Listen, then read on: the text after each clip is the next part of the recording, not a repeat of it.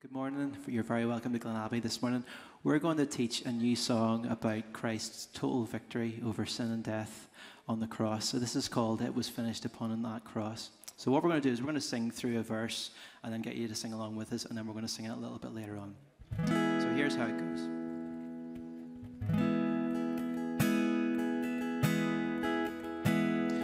How I love the voice of Jesus on the cross of Calvary. He declares his work is finished. He has spoken this hope to me. So we're going to get you to sing that along with us again. So we'll sing that again. How I love the voice of Jesus on the cross of Calvary. He declares his work is finished. He has spoken his hope to me. And this is the next part of the verse. Though the sun had ceased its shining, though the war appeared as lost, Christ had triumphed over evil. It was finished upon that cross. Let's sing that again. Though the sun had ceased its shining, though the war appeared as lost, Christ had triumphed over evil. It was finished upon that cross. Okay, we're going to sing that a little bit later. So let's stand together and let's lift up our voices to our risen King.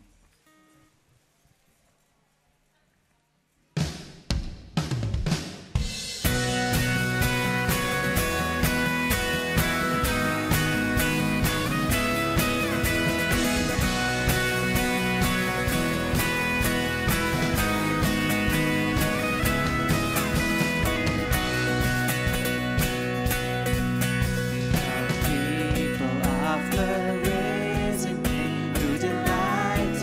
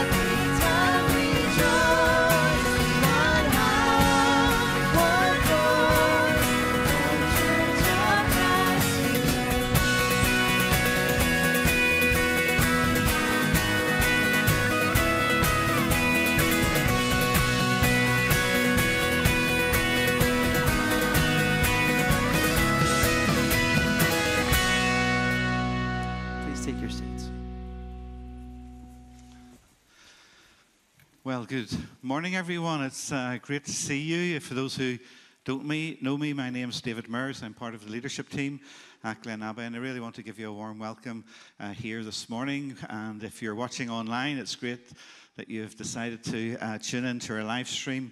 And God's word reminds us that we're to enter his courts with thanksgiving and praise. And I trust that that will be each of our hearts' attitude this morning, that we come together with thankful hearts, with hearts full of praise, recognizing that we come not to meet just with each other, but with God as well. As I welcome all of you, I want to pass on my congratulations, our thoughts and our prayers to Jonathan and Pamela Mers on the birth of baby George. You'll see a little photo there, so I'm a granda again. I'm not sure how this all happens, but it's happened very quickly. For those who like the details, 8 pounds, 5 ounces. There you go. So we will be remembering them in the days that lie ahead. If you're a member of Glenabbey, you will have received a member's update on Friday informing you of a change regarding the wearing of face coverings in Sunday worship services only. As of this morning, once seated, you may remove your face covering if you wish. However, we do ask that face coverings, which are still mandatory to wear on entry and exit whilst moving around the building and whilst singing, we would ask for your help with us and to work with us in that as we move forward. The usual medical and under 13 exemptions do apply. This change has been considered by the leadership. It is in accordance with government guidance, but it doesn't apply, and it's important that we remind folks of this, to any other gatherings on site where wearing of face coverings is still mandatory and subject to our facilities protocol. Which is good news, another step forward, so we're encouraged by that.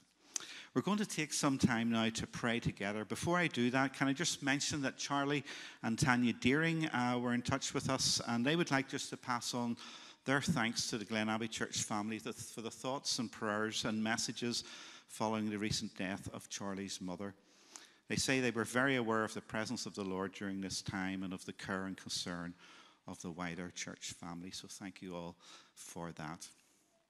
Psalm 103 says this: "Bless the Lord, O my soul, and all that is within me, bless his holy name.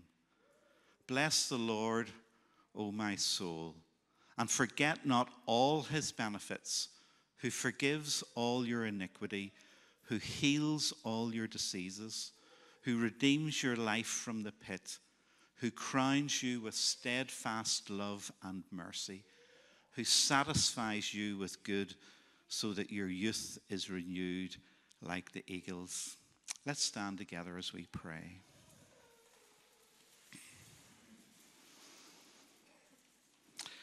Heavenly Father, we come into your presence this morning with thankful hearts because we know with certainty that you have forgiven us from our sin.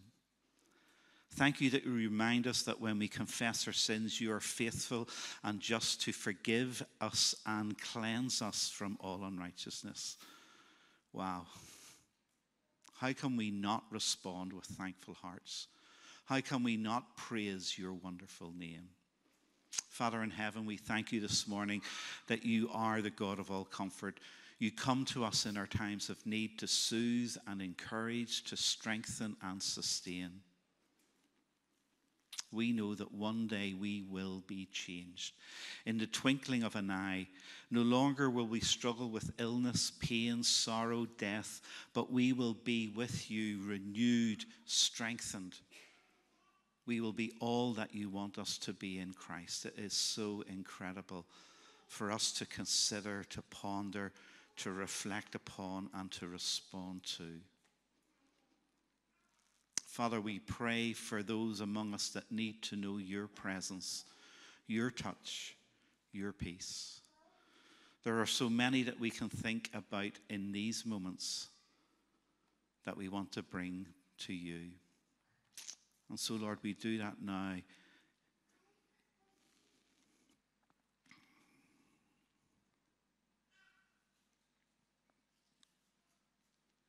Heavenly Father, hear our prayers. Father, we continue to see a world that is broken, fragile, and volatile. Whether it's natural disaster or mankind's inhumanity towards itself, we need you. We need you to come back soon. And so we pray, come, Lord Jesus, come. Father, we pray for those in our families and friendship groups that do not know you. Father, we ask that you would break into their lives and reveal the truth of who you are and how much they need your Son, Jesus, as their Savior. Thank you for sending Jesus into this world. For me, for each of us, for our family, for our friends, for the world. Help us to be distinctive witnesses in a way that draws others closer to you.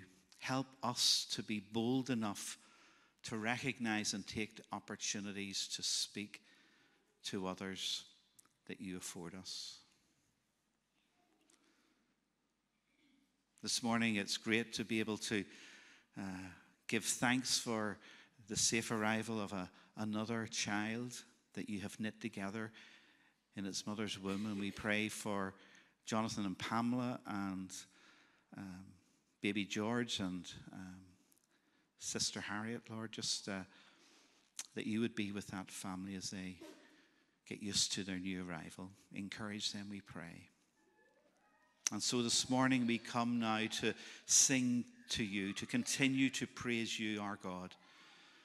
We have so many reasons to do this. Help us to focus on you now as we sing together. In Jesus' name we pray. Amen.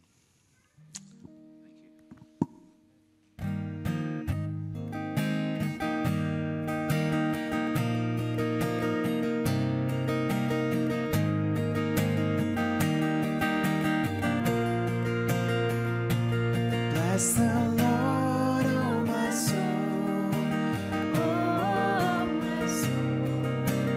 worship his holy name. Sing like never before, oh my soul, I worship your holy name.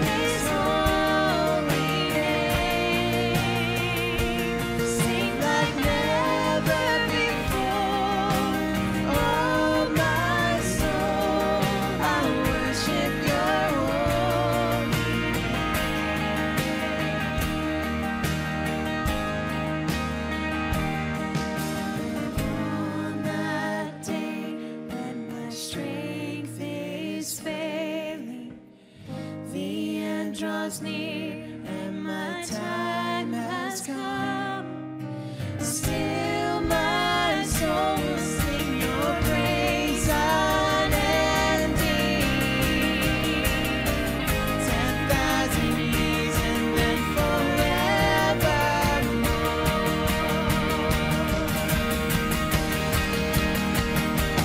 bless the Lord, oh my soul, worship His holy name. Sing like never before, oh my soul, I worship Your holy name. Bless the Lord, oh my soul, worship His holy name. Sing like never before, oh my soul, I worship Your holy name. I worship Your holy name. Lord, I worship Your holy name.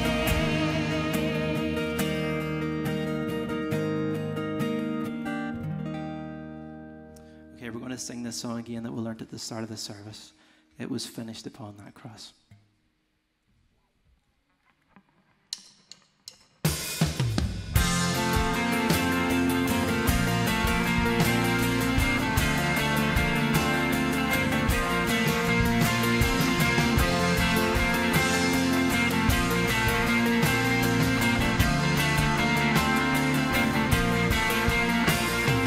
How I love the voice of Jesus on the cross of Calvary. He declares His work is finished. He has spoken this hope to me. Though the sun has ceased its shining, though the war appeared as lost, Christ has triumphed over evil. It was finished upon the cross.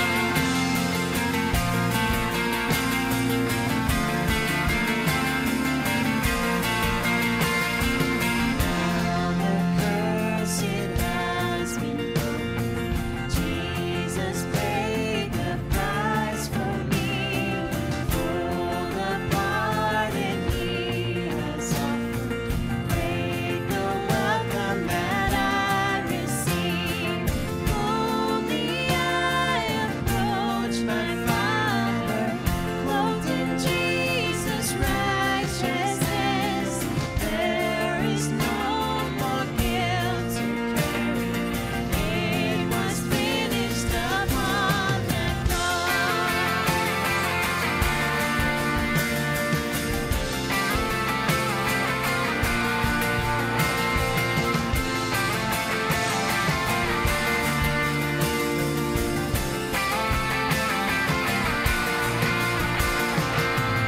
Death was once my great opponent. Fear once had a hold on me. But the Son who died to save us rose that we would be free indeed.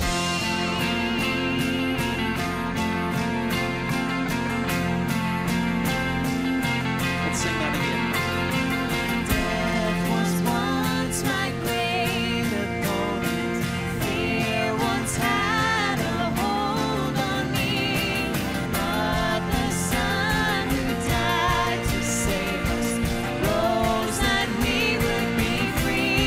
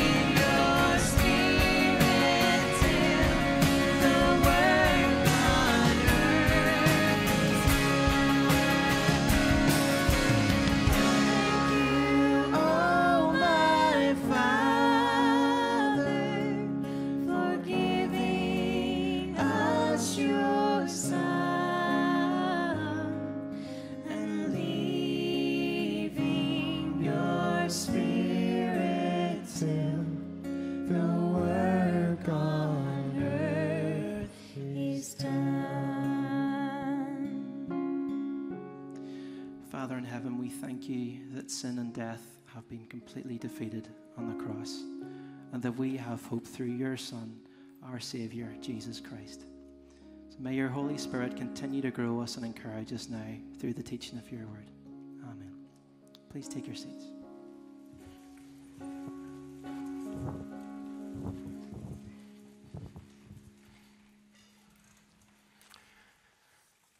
Well, good morning, everybody. Thank you to Stevie and to the band. And I've got to say, it is so good to see people's faces.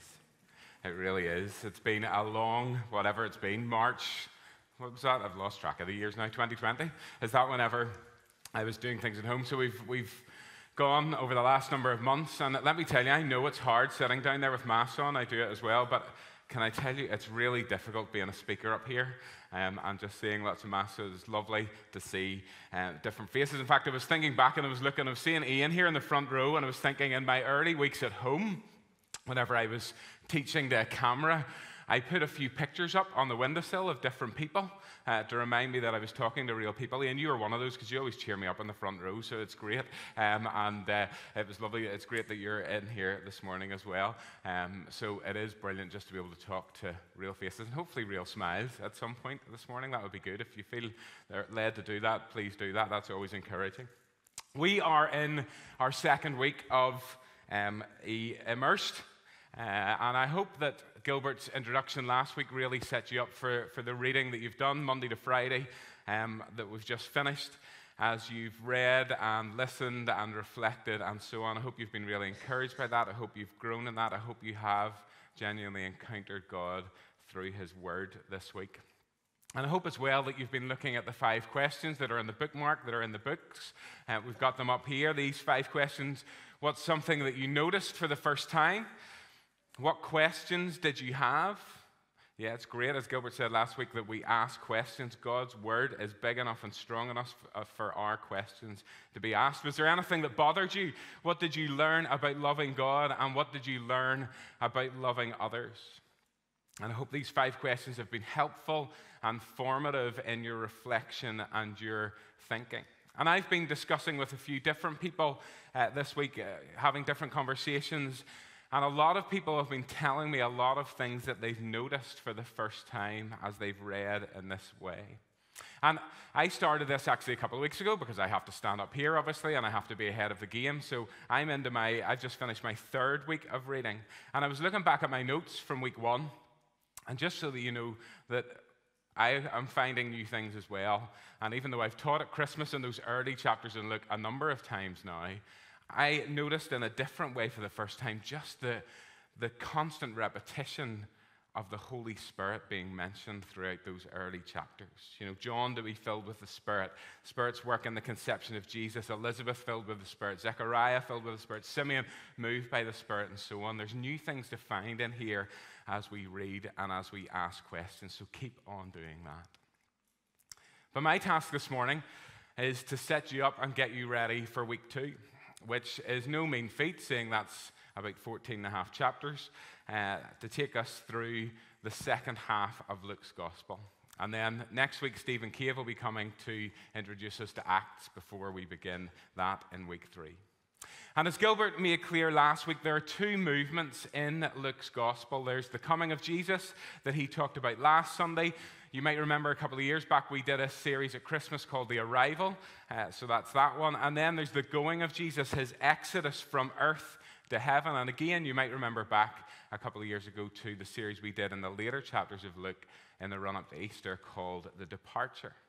And the key verse that signals the transition from Jesus coming to his going is in chapter 9. And if you're up to date with your reading, this is where Friday's reading began, and this is the key transition in the story. In other words, if this were a play, you would have had the interval, you would have had your Maltesers or your minstrels or whatever you had, and you would have come back in, and the first line you would have heard in Act 2 was, as time approached for him to be taken up to heaven, Jesus resolutely set out for Jerusalem. Luke wants us to see that this is the beginning of Jesus' departure to heaven. This is the beginning of his final journey. A journey that is in one sense a journey towards Jerusalem, but in a truer sense is his journey towards heaven, towards being received up. It would be a journey that would take a number of months. So what you're going to be reading over the next week actually covers that sort of time frame, twisting and winding through different areas and towns, not necessarily heading towards Jerusalem in a straight line geographically, but certainly in terms of purpose and in terms of resoluteness. This was an as the crow flies journey. And it's this concept of journey that I want us to pick up on and use as a guiding concept for our thinking and our reflection as we read this week. Because I think it's a concept that Luke wants us to pick up on as well. And that's made clear because between chapters 9 and 19, he refers to the journey on a number of occasions. And in fact, these little mentions of the journey that if we weren't actually looking for them, we might easily miss. They are how Luke actually arranges his material. We might want to think of them as little file dividers along the way to help us, his readers, discern whenever he is making a change in focus or a change in theme.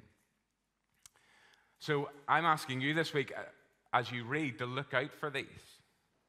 Now, if you're up to date, the first couple are already gone. They were there on Friday, the first one, as I've mentioned, which already marks the beginning of the journey. And then the second one in chapter 10, as Jesus and his disciples were on their way, he came to a village where a woman named Martha opened her home to him. They were both read on Friday. And then in chapter 13, which kicks off Tuesday's reading, it says, then Jesus went through the towns and villages, teaching as he made his way to Jerusalem. That's another little file divider. And then chapter 17, which is the beginning of Wednesdays, we'll read, on his way to Jerusalem, Jesus traveled along the border to between Samaria and Galilee. And then on Thursday, if you didn't know better, you'd think the people at Biblical knew what they were doing here. We see this final transition marker. After Jesus had said this, he went on ahead, going up to Jerusalem. So the beginning of last Friday's, and then this Tuesday, and then Wednesday, and then Thursday, all have these little markers of change of focus. They all have these reminders that this isn't a random selection of eyewitness accounts just shoddily bundled together, but that this is structured, carefully structured material centered on the final journey of Jesus. And let me just say something briefly about Luke's writing. As Gilbert mentioned last week, Luke was a doctor. He was also an historian, but he was an ancient historian. And that's important for us to remember because many of us are used to the writing, if we're interested at all in history, of contemporary historians. And the way they tend to write is different. They present their historic material and then they intersperse it with commentary, with a narration. In other words, they tell us their opinions on the history through their direct observations. But ancient historians don't work like that. We're not going to find that at any stage from Luke. They expected, and he expected, the interpretation, what he thought to actually be inferred by us, the readers, through the material that he includes and how he puts that material together. Remember what Gilbert said last week? This isn't all of Jesus' story.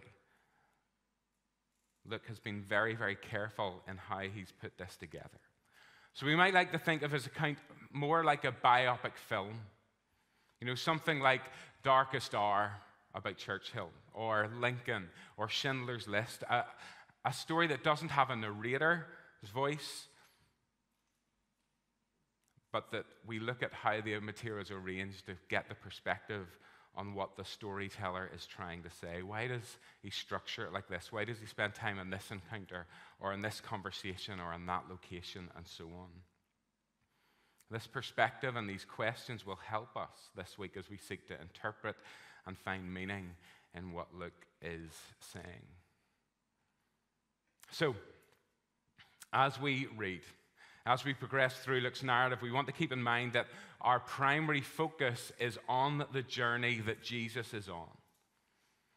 And we want to remember that this journey is getting closer and closer to Jerusalem, and it's getting closer and closer to heaven. He's just not wandering around various towns and villages. He's moving with purpose towards a destination. And we want to remember that. And let's too keep in mind, just very simply, what an amazing opportunity this is, simply to get to know and see and grasp the person of Jesus. We get to hear his teaching on the road. We get to see his boldness and his shrewdness and his brilliance in the face of pressure and traps from Israel's religious leaders. We get to hear the values of his new kingdom through his parables, and I'm going to come to one of those in a few minutes. We get to see the power of his miraculous healings. We get to witness and see his heart, the very heart of God, as we see him weep over Jerusalem, weep deeply over those who choose to reject him and rebel against him. We get to see his anguish on the Mount of Olives as he's overwhelmed by the profound realization of the horror of all that is bound up in his impending death. Knowing that he'll be cut off, knowing that the Father will turn his face away, knowing that the full weight of the wrath of God would be poured out on him. And we get to see his love on the cross as he says, Father, forgive them, for they do not know what they are doing. And then we get to see his risen body doing something as simple as eating a piece of fish with his overjoyed and amazed disciples. Very simply, we get to see and hear and encounter the person of Jesus on his journey. That's a privilege that we have in the week ahead. It's important, too, that we mention where he's going. Luke is fixed on the fact that he is moving towards Jerusalem. And Jerusalem is very significant to Jesus, and it's very significant to Luke. And it's deeply significant because it must be in Jerusalem that his kingship and his kingdom can be announced. It must be at Jerusalem, the capital city of the kings of Judah, that he brings about the fulfillment of the Old Testament prophecies. Prophecies like Zechariah 9:9, fulfilled on his first triumphant entry into the city, announcing his kingship. This prophecy, rejoice greatly, daughter Zion. Shout, daughter Jerusalem. See, your king comes to you, righteous and victorious, lowly and riding on a donkey, on a colt, the foal of a donkey. It must be at Jerusalem that he suffers and dies to atone for the sins of the world, as he explains to his disciples at the very end of Luke's account just before his ascension. This is what is written. He says, the Messiah will suffer and rise from the dead on the third day, and repentance for the forgiveness of sins will be preached in his name to all nations, beginning at Jerusalem. So Jerusalem is important. Jerusalem is significant. But as Luke says in chapter 9, in that verse that we just read, as the time approached for him to be taken up to heaven, Jesus resolutely set out for Jerusalem. Jerusalem is not the end of the story. Heaven is. Cleopas and the other disciple on the road to Emmaus thought that Jerusalem was the end of the story, as we heard a few weeks ago in our Meals with Jesus series. Their hope was crushed until Jesus met them on their journey and revealed to them through the scriptures God's plan. A plan not culminating in defeat but in victory, not in death but in resurrection and ascension and glory, not in sorrow but in joy, as Jesus inaugurates his kingdom and promises his return to fulfill that kingdom, and then commissions his disciples in the time in between and in the power of the Holy Spirit to witness to him, starting in Jerusalem and moving out from there into the rest of the world. So as we read this week, We are primarily reading about Jesus' journey to Jerusalem, to suffering, to death, but then to resurrection and ascension to heaven. But Luke also frames his narrative in this way, through this journey metaphor, so that we also see our own lives in this picture. We see our own lives of following Jesus as a journey, as a life on the road, not a physical, literal road, but a metaphorical one of discipleship.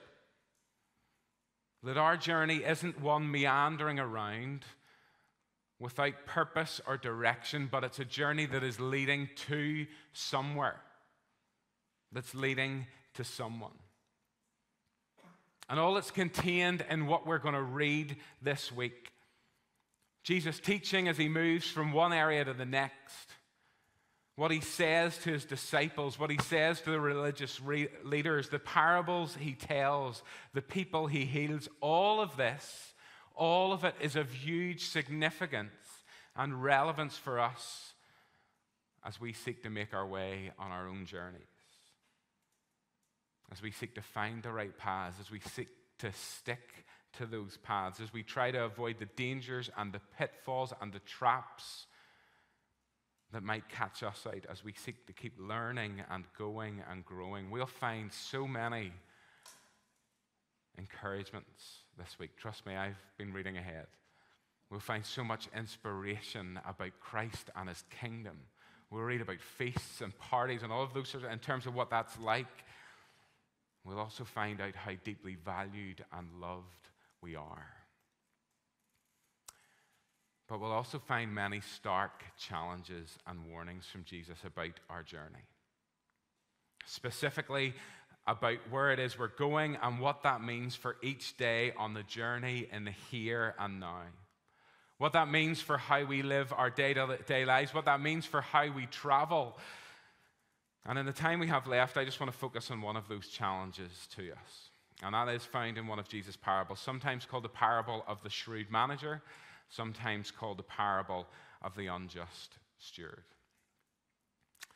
And I mentioned earlier the 5 questions that are on our bookmarks to help us reflect and guide our discussions. And question 2 is, what questions did you have? And question 3 is, was there anything that bothered you? And I would imagine if you haven't come across this parable before, or maybe even if you have, this might be a story that both raises your questions along with your eyebrows. And so I thought this might be a good place for us to spend just a few short minutes. So let's read this together and then think through how it speaks to our journeys of following Jesus. Here's what it says. Jesus told his disciples, "There was a rich man whose manager was accused of wasting his possessions. So he called him in and asked him, 'What's this I hear about you? Give an account of your management, because you cannot be manager any longer.' And the manager said to himself, 'What shall I do now? My master is taking away my job. I'm not strong enough to dig, and I'm ashamed to beg. I know what I'll do, so that when I lose my job here, people will welcome me into their houses.' So he called in each one of his master's debtors. He asked the first, 'How much do you owe my master?' 3,000 liters of olive oil,' he replied. The manager told him, 'Take your bill, sit down quickly, and make it 1,500. Then he asked the second, 'And how much do you owe?' 30 tons of wheat,' he replied. He told him, 'Take your bill and make it 24. The master, when he heard this, commended the dishonest manager because he had acted shrewdly. For the people of this world are more shrewd in dealing with their own kind than are the people of the light. I tell you, use worldly wealth to gain friends for yourselves, so that when it is gone, you will be welcomed into eternal dwellings.'" Raise any questions? That one? Bother you slightly? On a straight reading immediately, I can totally understand why. To our 21st century ears, this parable seems really odd. Is Jesus commending dishonesty? Is he praising fraud? Well, hopefully not. Obviously not. But I can understand why in the first reading that might be the case. But this is, after all, a first century agricultural community-focused parable. So we're not used to reading stories like this, and we need to take a little bit of time. We have two characters. We have an owner of an estate, and we have his manager. And the manager is appointed to run the estate, organize loans of goods, collect repayments, keep the books in order, maximize the profit margins, and so on. But the owner is not happy with the manager, so much so that he fires him from his job, and he tells him that he's got to return the account books to him as soon as possible. And now the manager's in trouble. His future employment opportunities are severely limited. And so with his back against the wall, he hatches a plan to be executed in the very short window that he has before the books have to go back to the owner. He goes around to the different people who owe his master, and he gives them incredible discounts on their loans. And these debtors, well, they are understandably delighted. And the manager? Well, now he's everybody's best friend. And not only that, he's enhanced the reputation of his master. He shrewdly used the money and the goods and the responsibility that his master has given him as a steward to gain a lot of friends who now, once he's out on his ear, won't let him go without a meal or a bed for the night. Jesus' point is very clear. This manager, he's one of the people of this world, and the people of this world are more shrewd in dealing with their own kind than the people of light are. I tell you, use worldly wealth to gain friends for yourselves, so that when it is gone, you will be welcomed into eternal dwellings. Through this parable, Jesus is calling those who follow him. He's calling us, people of the light, not to copy the manager's dishonesty, not to copy his understanding, but to imitate his shrewdness and his foresight, his forward thinking. So we go back to the question of our journey. And we ask, how does this parable speak into that? How does this parable speak into my journey, into your journey as a follower of Christ, as a person of the light? Well, it's a question of destination, and it's a question of traveling in light of that destination. Just as Jesus' final destination was not Jerusalem but heaven, so ours, in him and through him, through his suffering and death and resurrection, is not death, but it's eternal life as citizens of his eternal kingdom, his new heaven and his new earth. As Paul says to the Philippians, but our citizenship is in heaven. And we eagerly await a Savior from there, the Lord Jesus Christ, who by the power that enables him to bring everything under his control will transform our lowly bodies so that they will be like his glorious body. This is the amazing reality of our destination. This is where we are going, of where we're headed in Christ. And so much of the warning, so much of the challenge from Jesus that we'll read in Luke, including this parable, is bringing us face to face with this question: are we living each day in light of this? Are we, as we journey, are we journeying each step in light of this? Or are we short-sightedly investing all our skill and energy and time and resources and money and effort, all given to us not as owners but as stewards? Are we investing all of that in stuff of no eternal value, of no eternal significance, living exactly the way that everyone else lives, as if our destination was death, what do our lives say about where we think we're headed?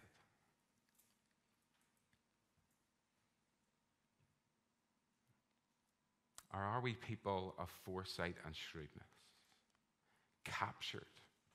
captured by a vision of our place and our role in Christ's eternal kingdom, traveling differently, knowing that we're going somewhere, so traveling light, using what we've been given to invest in eternity, to make eternal friendships,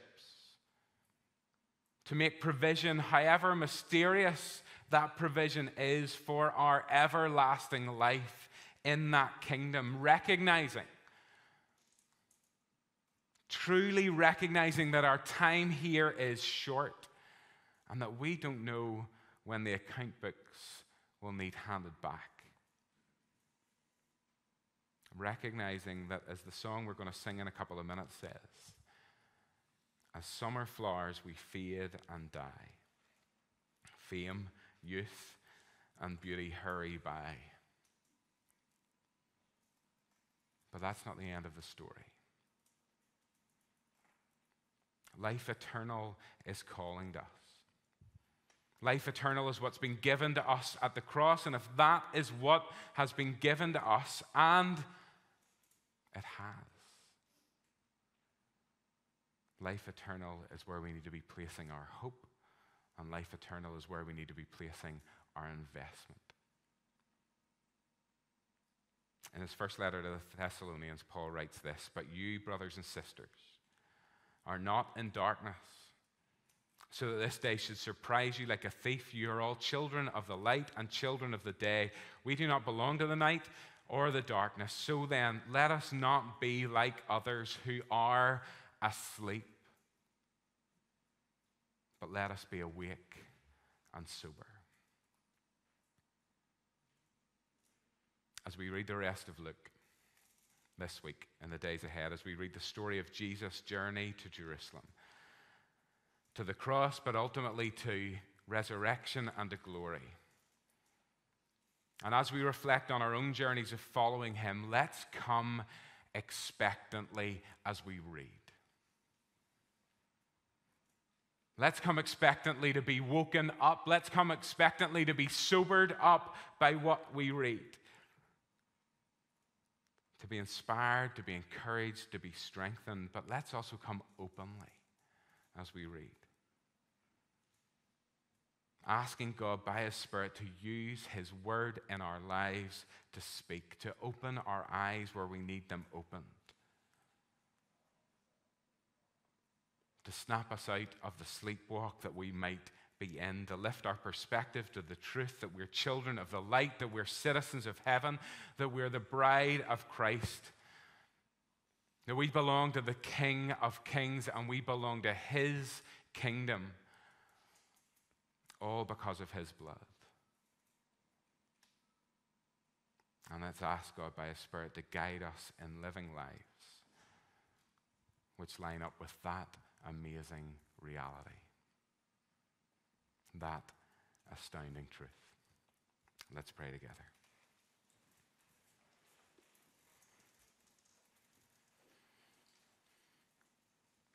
Father, thank you for this journey that we're going to read about this week that your Son made, a journey he knew would lead him to such suffering, to anguish, to death for us on that cross just outside Jerusalem. And as we read this again, this story again this week, give us a fresh realization of the depth of that sacrifice. But Father, thank you that Jerusalem was not the end of his story, that death was not the end of his story, but that it was followed by resurrection and glory and the inauguration of a new eternal kingdom. Thank you that in Christ, death's not the end of our stories either. That in Christ we're promised these glorious resurrection bodies, that in Christ we are citizens of heaven, and that in him life eternal calls to us. Capture us, our hearts and our minds and our whole being with this vision by your Spirit as we go deep into your word in the days ahead. In Jesus' name, amen.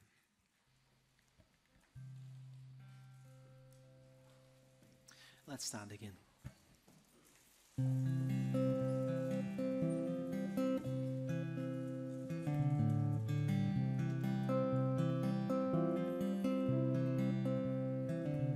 My worth is not in what I own, not in the strength of flesh and bone, but in the costly wounds of love at the cross.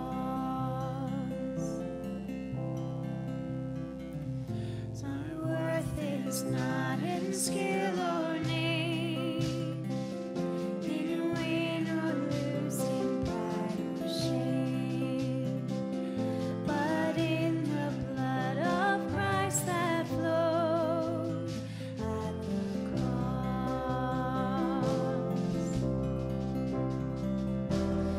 I rejoice in my Redeemer, greatest treasure, wellspring of my soul.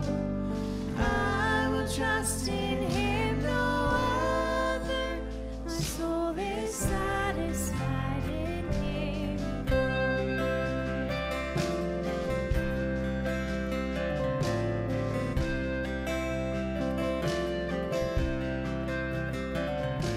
As summer flowers we fade and die, fame, youth, and beauty hurry by. But life eternal calls to us at the cross. I will not boast in wealth or might, or human's wisdom's fading light, but I will boast in knowing Christ at the cross.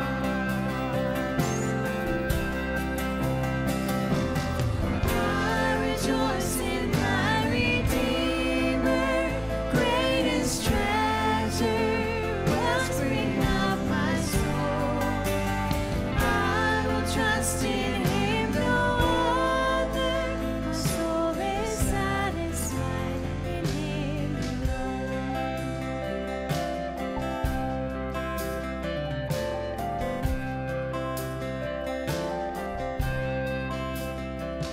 To wonders here that I confess my worth and my unworthiness, my value fixed, my ransom paid at the cross.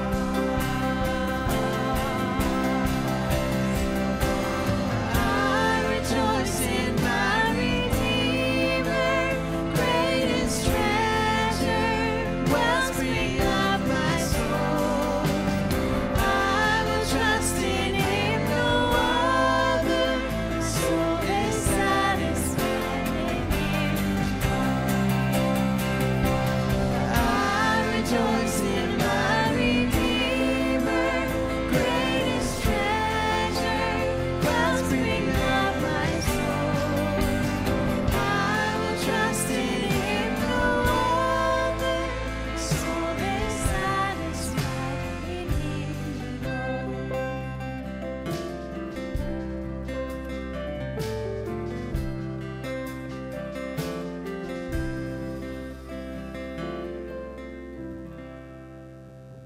Let's pray together. Father, we so often look for our value and our worth in the wrong places.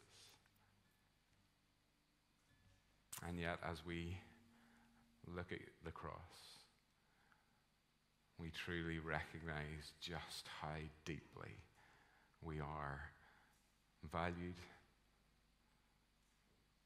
and how worthy we are because of Christ. Thank you for the amazing value that you bestow on us.